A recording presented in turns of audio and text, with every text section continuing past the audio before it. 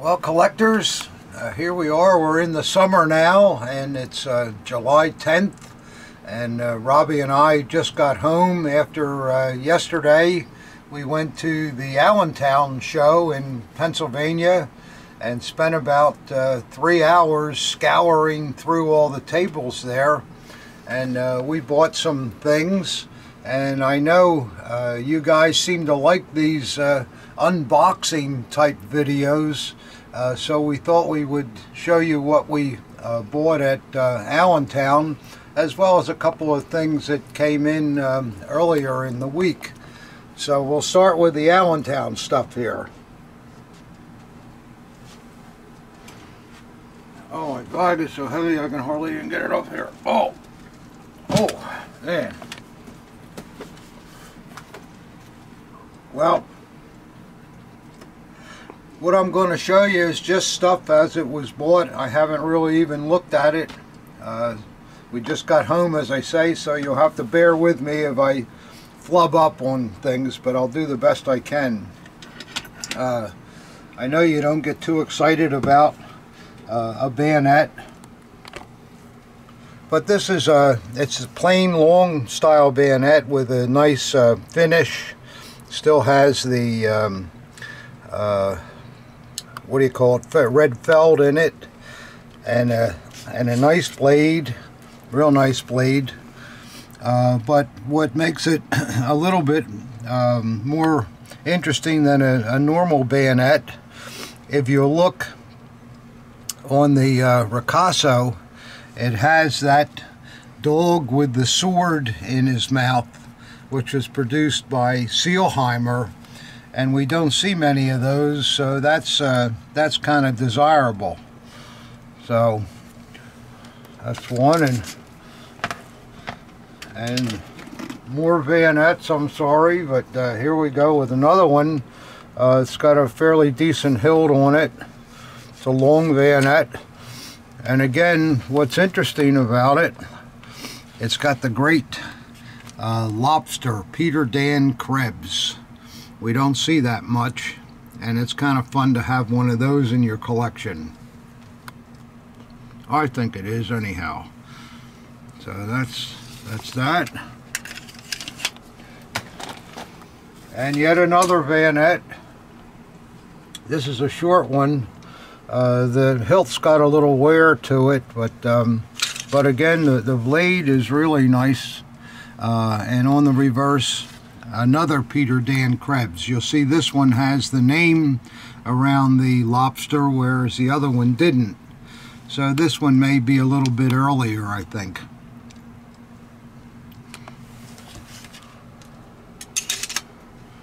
You got to have a few bayonets in your collection. So let's see what else is in here. This is something that I always like. These first model Luftwaffes with the aluminum mounts and the gilded swastikas. I mean, that's the leather is good on it, and it's got the aluminum hanger. You know, when you see a piece like that where the gild is 100% and the leather's not nicked up at all, I'll show you the other side too so you can see the leather is really good. And then we have a nice blade, I think. Not mint, but fairly nice. And that one is produced by WKC. So that's kind of a nice thing. Somebody will want that, I'm sure. And moving right along here, let's see what the next thing that, yeah, here we go. This is easy to get to. Ta-da! Everybody likes SS daggers. I know I do.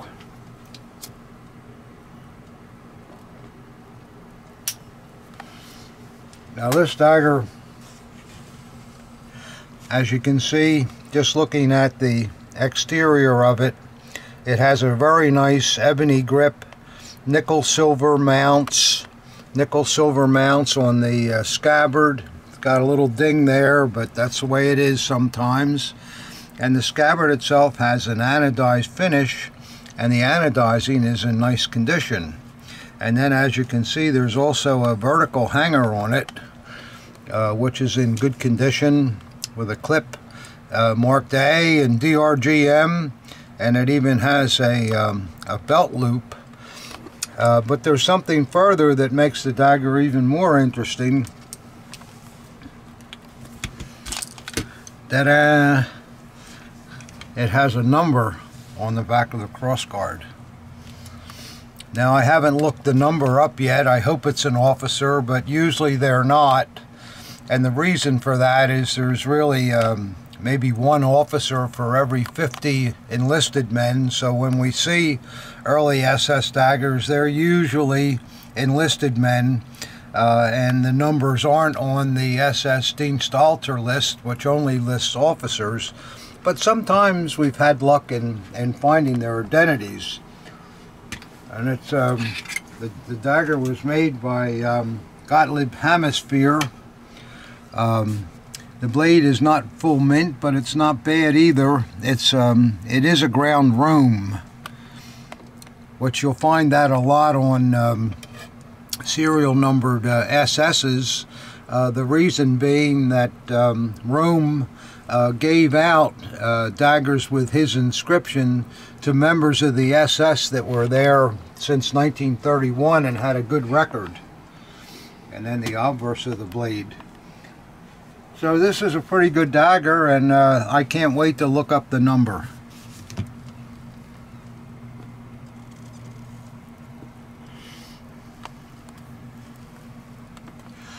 I was happy to find that there at the show.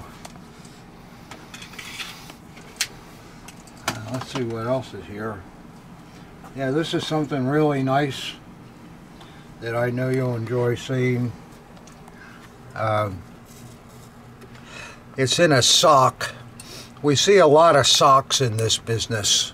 None of them match, and most of them don't look like they were washed either, but it's part of the process. And I save all my old socks, and then I send them to Joe Pankowski because he doesn't want to buy dagger bags. He likes to send his stuff out in socks. So I guess it doesn't matter. To each his own. But what we have here, this is really a nice piece. As you can see, it's a Hitler Youth Leader. And what I like to look at when I see a Youth Leader, I like to see that the wire grip wrap is still nice and tight and not all slinky. When it becomes loose, it's because the wood underneath, the grip is wood, shrunk over time, and then of course the wire doesn't fit as well. And then it has a nice cap on it, which identifies it as Hitler Youth with their diamond and so forth. And then while I've got it up, you can see that the crossguard, these crossguards were made of aluminum, and the plating, the silver plating, did not adhere well to them. So it's quite rare to see a Youth Leader dagger with that amount of silver on the crossguard. And also on the bottom of it too, you can see it has a lot of silvering. These are all things you want to look for on a Youth Leader. I'll tell you one other thing too. The first thing you want to look at when you look at the cap, you want to make sure that the upper part of the cap is part and parcel of the lower cap. If the upper portion of the cap is soldered on, it's no good. That's an easy way to tell a reproduction Youth Leader, because a lot of them were made with a two-piece cap. So then looking further at the dagger, it has a very fine Horster eagle. You'll see these daggers made by either E&F Horster or Eichhorn, and the producers used different eagles. If you get used to looking at them, you'll know what kind of a dagger it is made by without even taking the blade out. And then the leather is in beautiful condition. It's that real fine-grained Moroccan that they used.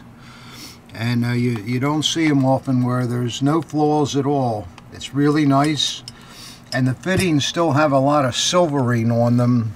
Where they're darker is just where air has penetrated the silvering. So far, this is a very desirable dagger. And we'll look at the blade. Aha! There we have a real nice Horster nickel-plated their blades. Icorn polished them. So you'll see usually a mirror finish on the Horster types with the Hitler Youth motto.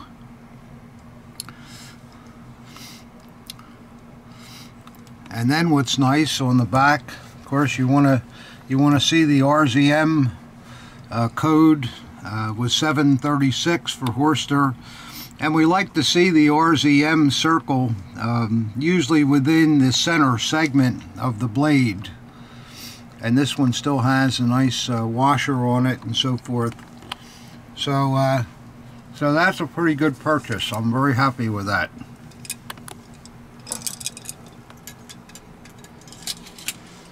We'll put it back in the Pankowski sock. That'll be good for now. Keep it from getting scratched up. Now next what we have, this is a dagger that you guys may not be too familiar with. And here's another one. These are Slovak Army daggers. And they're very, very desirable because in the case of this pair, they're both extremely well made. The plating is still 100% on them. You know, on a lot of the Axis daggers, they weren't made in Zolligan, so they don't necessarily have the quality of a German dagger, but they're very, very good. And the double cross here is the first sign that you know that the dagger is Slovak. And it's interesting too, you'll see varied grips.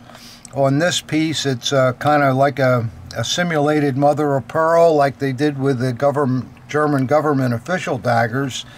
And on this piece, it looks like it's an ivory grip. At least it appears to me. I'll have to have it tested, but it looks like ivory. And then we really got lucky on this pair of daggers because the blades are really nice. Not something you normally find with a Slovak dagger. Really, really nice blades. And these are great pieces to add a little variety to your collection. Slovak Army. You will also, once in a while, you'll see these grip plates will be black. And when the black color was used, the dagger was carried by a Slovak NCO. When they're white like this, it's an officer's dagger. So I think they're kind of nice. Hope I'm getting the right scabbards back here. They look right. So that's a couple of daggers you won't see very often, but are nice to have in your collection. Oh, something else too. I should have shown this. This is very, very rare. These are the hangers that go with the Slovak dagger. You don't see them very, very often, and this particular pair is still in really nice condition. The leather is still supple, the buckles are nice, and the snap clip, see, it has a spring on the other side. Those hangers are probably 30 times harder to find than the dagger, so that's a lucky break when you find that. So some good things there. Let's see what else Wittmann has here in this satchel. Got a lot of cigars, but let's see what this is here. Oh yeah, I remember these. We got a couple of SA daggers here. This one looks pretty nice. It's an early piece. The anodizing is not too bad. The grip is nice. Good early nickel fittings, and it has a a group number on the back.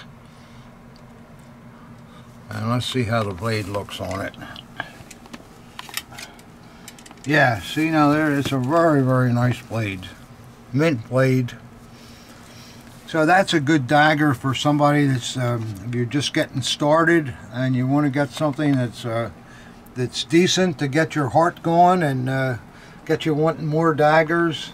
This would be a good one. And a good producer too, and Anton Wingen Jr.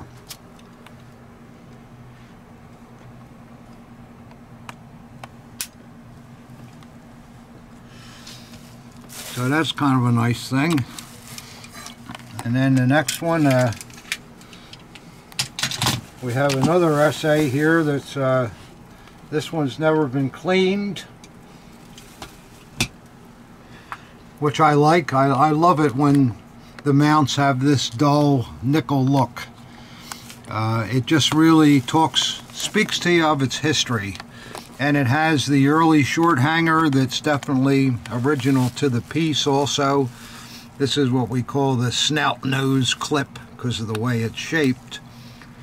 And again, the anodizing is not bad on it. And let's take a look at the blade here. Okay, the blade is still bright. It's got some grease on it.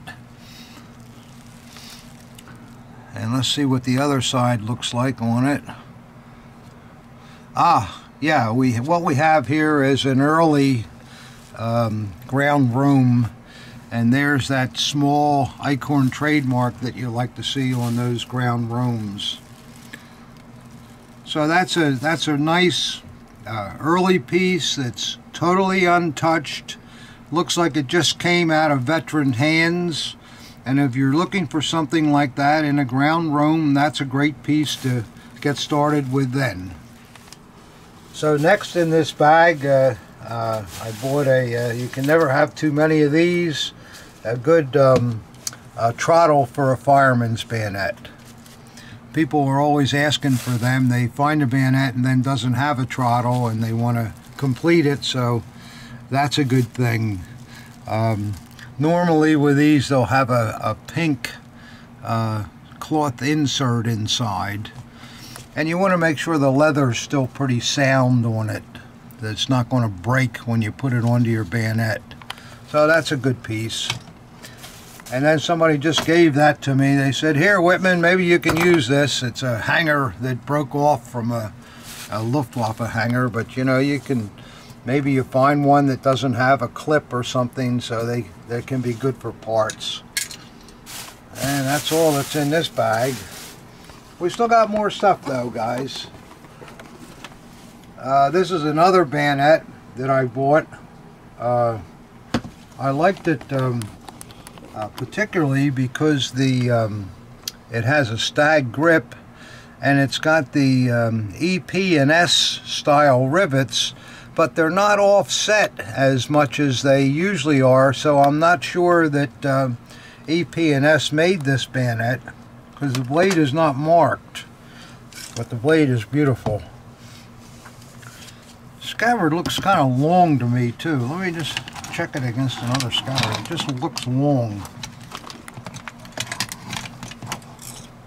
Let's see here.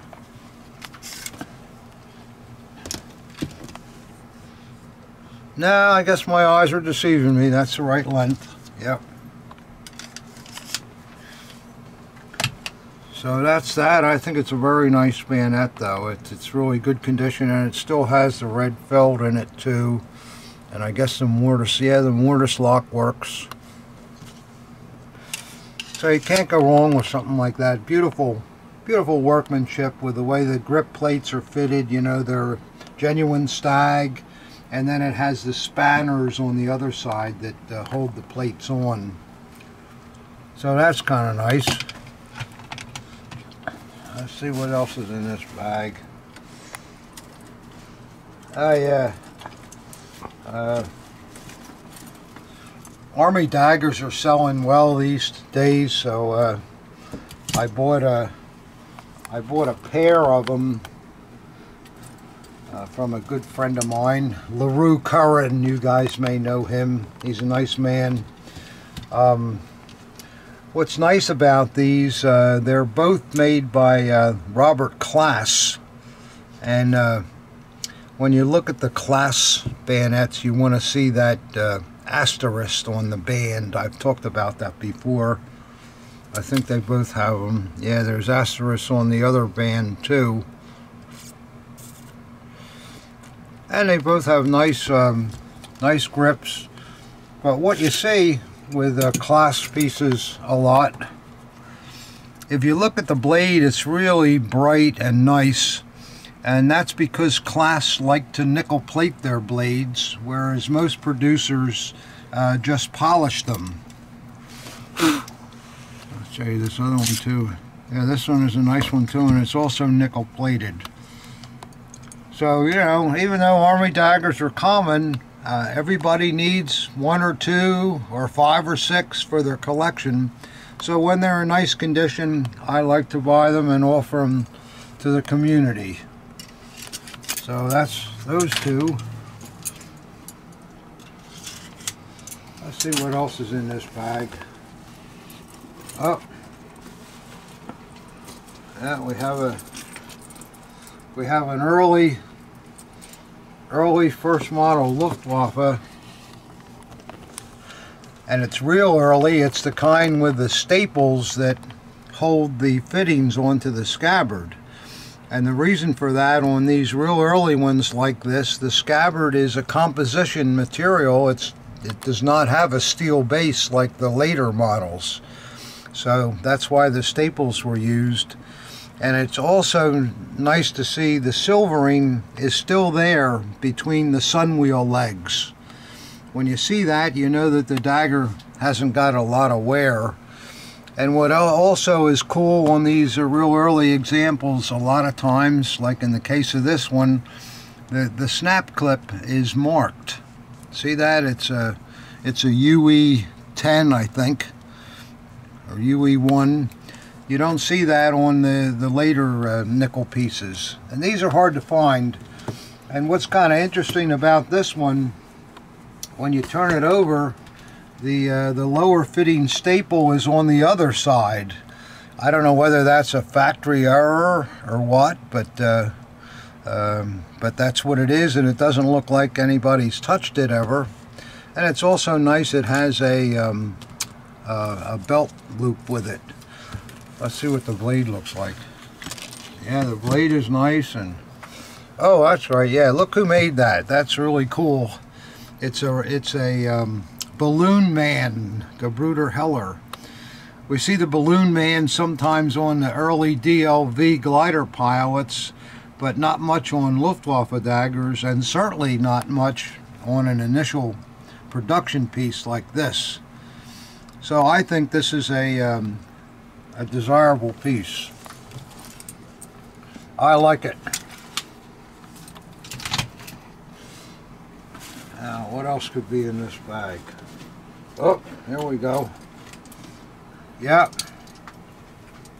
Here we have a real fine naval dagger. As you can see, it's got an orange grip, a deep orange grip, and that's very, very desirable. The grip is in perfect condition. The scabbard is really nice. This is a WKC. You can kind of tell that by how high off the scabbard the bands are. And then what's happened here, the pommel has been turned the opposite way. And the reason for that was that this pommel is one of the 1938 changeover types, so it would have had a ball top on it. And when the new pommels came out, this one was screwed on, and it didn't exactly fit, so it was turned backwards. I can fix that, though. I have a variety of ways of adjusting that. The grip's a little lighter on the reverse too. See how it's? I'll put the obverse on again so you get the. See how dark it is there, and then light there. and that would mean that the dagger was positioned for years with the front of it upward, so that it was changed color by the light.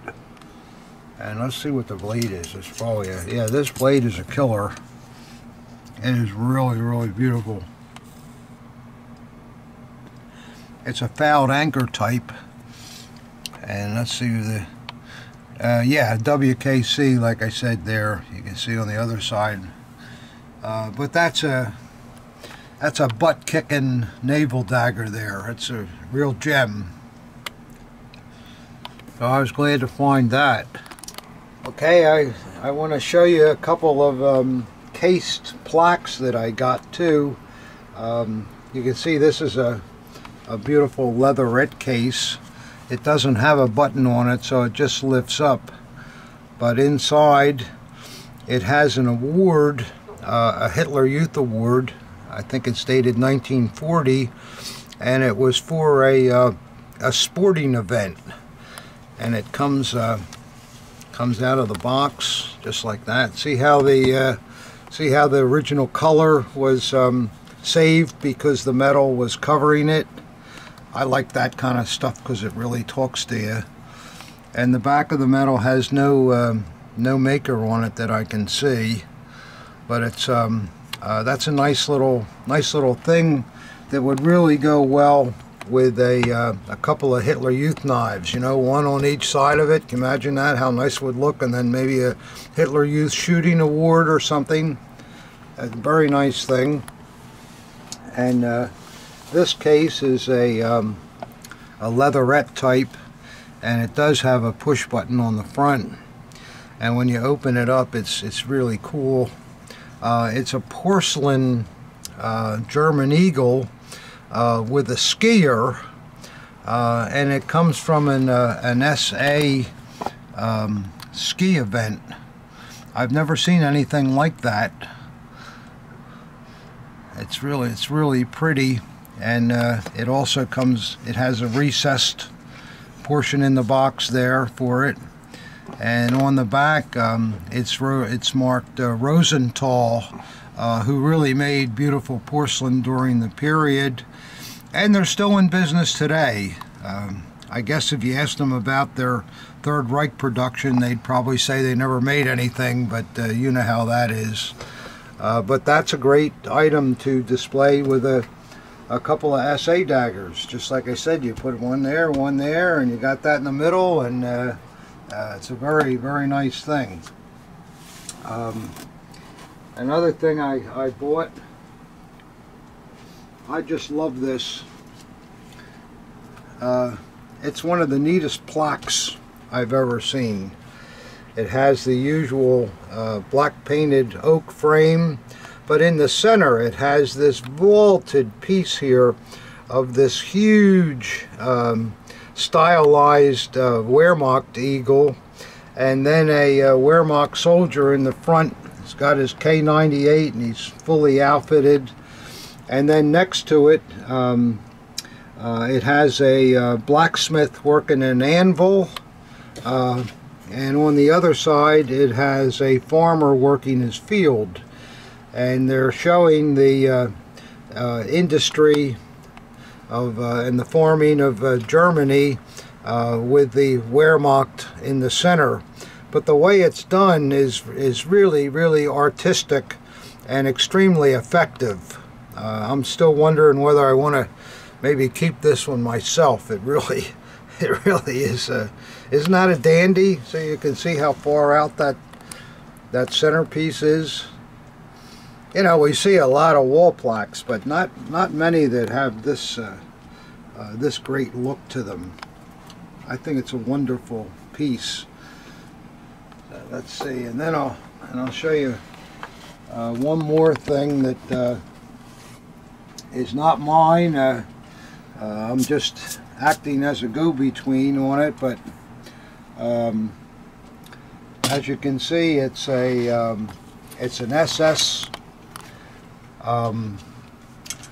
what we call candidate sword.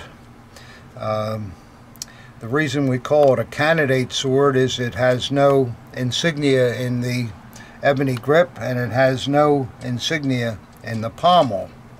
But and I'll explain more about that in a minute, but what really makes this sword sensational, or degen, is the fact that the blade is double etched, and it has the original owner's initials LS on the ricasso, and the etching is beautifully done flower designs. Now what these swords are, the man who made this was Paul Mueller, and the degen was made in Dachau. We know that because the hilt fittings are the stainless steel type. We see a number of these exact type of so-called officer candidate swords with etching that were made by Mueller, and they were made for SS people that were stationed at Dachau. They just went in and asked Mueller if they could make a sword for them. They were probably people that did not qualify for an SS sword.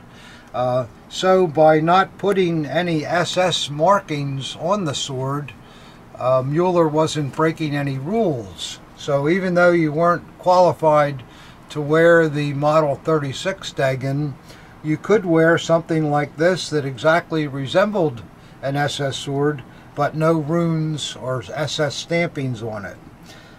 It's a very beautiful thing. The knot looks like, it looks original to the piece, and chances are the original owner acquired that knot during his time and put it on there, and as far as he was concerned, he was a full-blown man there with his own degen. So something like this is very valuable. You can pay in the $7,000, $8,000, $9,000, $10,000 area for something like that, but it's well worth it and can be a highlight of your collection. And then the last things I'm going to show you that I bought at the show are my favorite kind of things. I love stuff like this, and I'll show these to you also. I think you'll get a kick out of them. So I can get them out of here. Make sure this is the right one.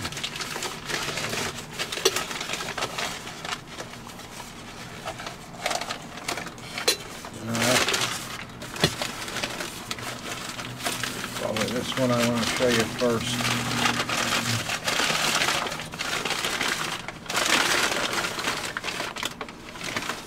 Yeah,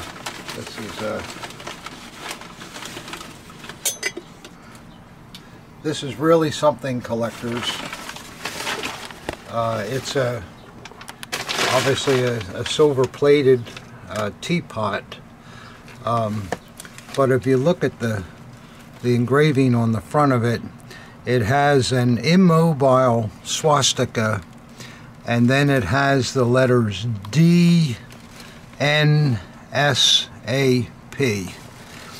And you're going, well, what the heck is that? Well, for you collectors that know your Third Reich history, the NSDAP was called the DN in the beginning when it first started in 1919 by Anton Drexler, and then a year or so later it was just called NSDAP. So this teapot comes from those very early years. And you would have to think that something like this was certainly used in their party office. And you can just imagine who had tea out of an item like this. It's really great. It has a hallmark on the bottom. I haven't had a chance to really... I just got this thing and haven't even unwrapped it, but it's an original piece, and I don't know, I might even keep this one. I think it's a very important piece. And then also, I've got to put the lid here. The little pin that holds the lid in is missing, I can have that repaired without a problem. But that's cool. And then this next group of things are sensational also.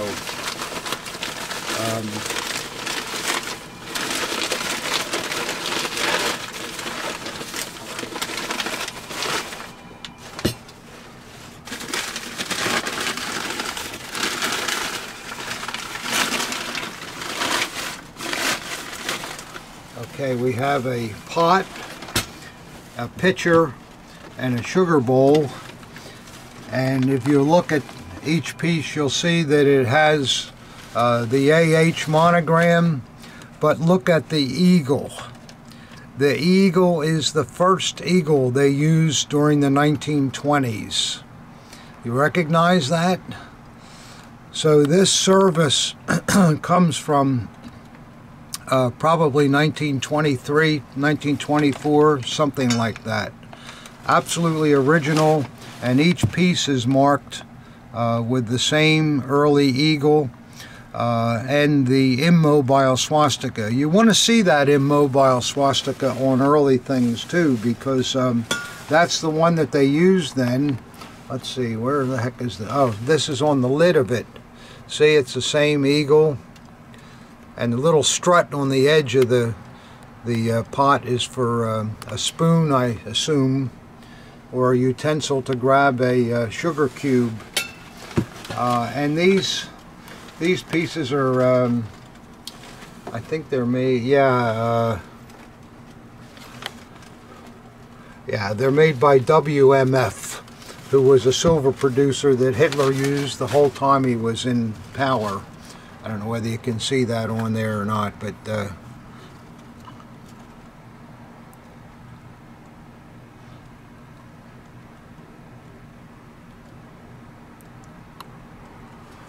this is very, very fine original things here that are extremely rare.